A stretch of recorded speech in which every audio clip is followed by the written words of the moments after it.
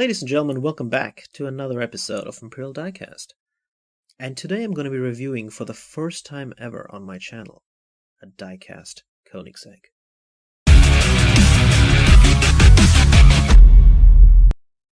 This right here is a 1/32 scale Koenigsegg CCX. And the funny thing about Koenigsegg is that in the world of diecast, this remains one of the most elusive manufacturers ever. Because for some reason, Koenigsegg have only given their license to AutoArt, Frontiart, SophieArt, and perhaps MR.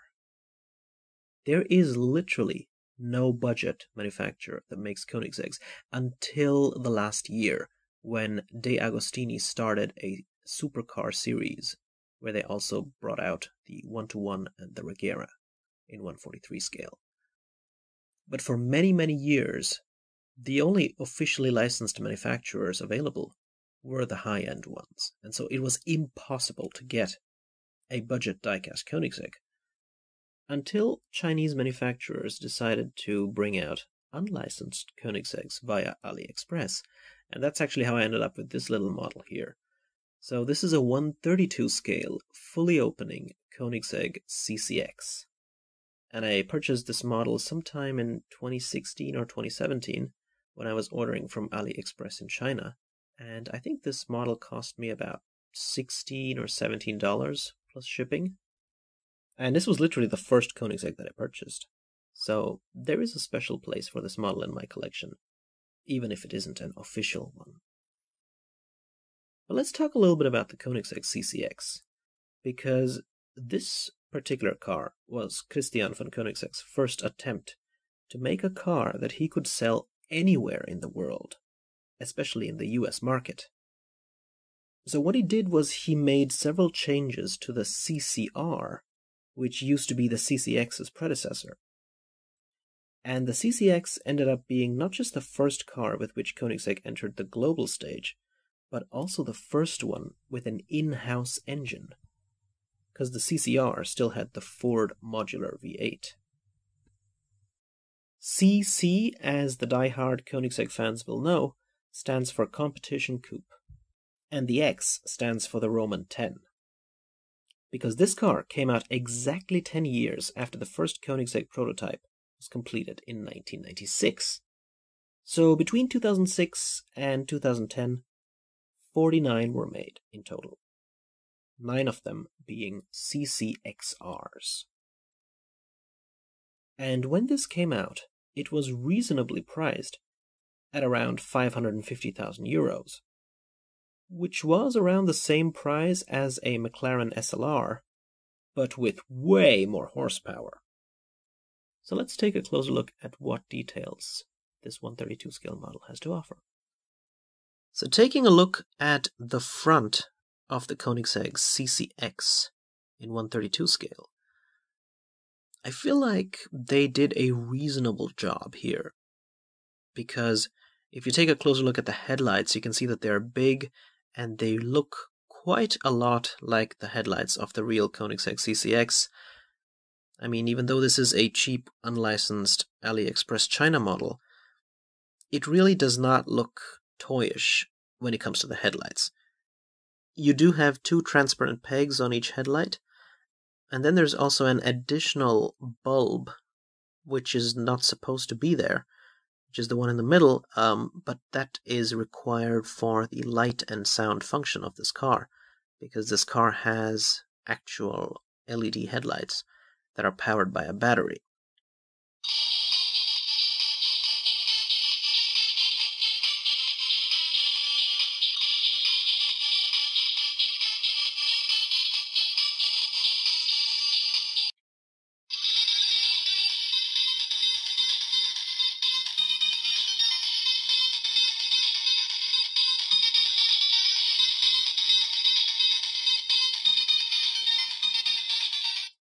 On the hood itself, you have an orange Koenigsegg crest, although it doesn't have a lot of details, but at least it's there. And below we have the NO602 license plate, which Doesn't make any sense. And flanking the license plate are 2 fog lamps as well as a grille, which is painted entirely in silver and therefore very unrealistic. But considering that the rest of the car is in black, it sort of helps the whole thing stand out a little more. We then have another grille at the very bottom, and this is also completely painted in silver, and then we have the front splitter. Oh, and the hood also has a hood scoop. And while we're here at the front, let's just open up the hood, which opens up this way. Now this looks cool, but this is not how the front trunk opens in real life, because on the real Koenigsegg CCX, the entire front body panel lifts up, including the headlight housings.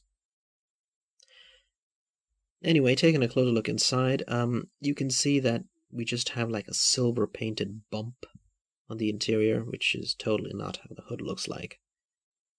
But at least there's some difference here in terms of detail compared to the black car body. Let's close this up. And here's a look at the car's side profile. Very sleek, very dark. We do have the silver wheels as a nice contrast though. So the real Koenigsegg CCX has 11 spoke rims, while here we have 12 spokes. I guess the manufacturer didn't pay close attention to that odd number while recreating these. We also have this traditional side scoop here that leads into these air intakes here that have been painted in silver, and this particular scoop is actually something that you will also see on subsequent Koenigsegg models, like the Agera or even the Regera, and I believe it was also there on the predecessor, the CC8S. Anyway, it says here CCX, the X is in red, while the CC is in silver. Now on the other side of the car we have the fuel filler cap, which has been painted in silver, although on the real CCX it sits a bit higher, like between here. This model does have side view mirrors, although they just sit on the door and don't have any stalks, but the real CCX does. And now moving to check out the back of the Koenigsegg CCX. You can see that the back has a little more detail because we have these iconic triple taillights on either side.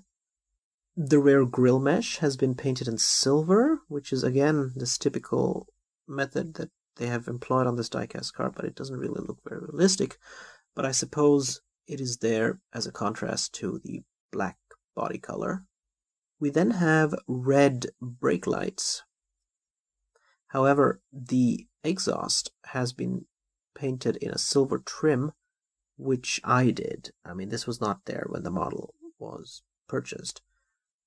I did print out and paste a small Koenigsegg shield right there in the middle, which is a spot where you would have the crossbars meet on the real car, and where a real Koenigsegg crest would have also been. But back here is where you would have a 4.7 liter, not twin turbocharged, but twin supercharged V8, generating 806 horsepower at 7,000 RPM and a top speed of 395 kilometers per hour, while 0 to 100 kph acceleration took around 3.8 seconds to achieve. Now, most of this engine was already painted this way. The only extra detail that I added was I painted that cap you see right there in silver, and I also painted the upper 2 crossbars in silver because they were just black while the lower 2 were painted in silver on the original model. And finally, let's take a look at the interior of the Koenigsegg CCX. But before we do, check out how these doors open. This is pretty much the coolest feature on this model because you'd never expect a fully working dihedral synchrohelix door opening mechanism on a 1/32 scale China model. And yeah, the doors are a little loose, but once you have them open like this, it allows for some great posing. But now let's check out the interior. Again, this being a 1/32 scale China model, there isn't a whole lot of detail here. The biggest flaw is that the entire center console is missing. They just weren't bothered enough to add that, even though it is very iconic looking, with like a telephone dial type of center console button array, like you can see here on the 118 AutoArt CCX. However, we do get the air vents. The center ones were already painted in silver, but the left and right ones were not, so I had to paint them in silver to make them look like the ones in the center. And then you also have this sort of silver dashboard trim, which was already there on the model. And you then have the shift knob in the middle, which I painted in silver. But the biggest difference that I did to the interior was that I painted these two seats, or I should say repainted them, in this chestnut brown. Because when I purchased this model, they were beige. And that's a fine color, but it just doesn't look like the real seat color on the real Koenigsegg CCX, where it was more of a brown. And that's the reason why I had to repaint them. And I also added Koenigsegg crests on the headrests, which I think make all the difference. And now taking a look at the driver's side, you can again see a little bit of detail on the steering wheel there, although it does not have a Koenigsegg crest logo. And the instrument panel behind it is also not really visible. So all in all, it is a very bare bones interior, but at least it looks somewhat like the real Koenigsegg CCX's interior, with the exception of the center console that's missing. And finally, here's the bottom of the car. No details really, except for the speaker for the engine sound, and some diffuser blades at the back. And of course, the 1.5 volt battery compartment that requires 3 button cells. But yeah, guys, I mean, this is the model. This was the first 132 scale Koenigsegg that I purchased that did not cost me an arm and a leg. And the fact that I got a fully opening diecast model is definitely something that makes me think this belongs in my collection, and I do not regret this purchase. Also, I love the way that the doors stay up and open, that sort of dihedral synchrohelix style. It is a fully opening diecast model. It is bigger than 143 scale. What more do you want? So, thanks again for checking out this review, and I hope it helped you out, and I'll see you in the next episode of Imperial Diecast. Take care.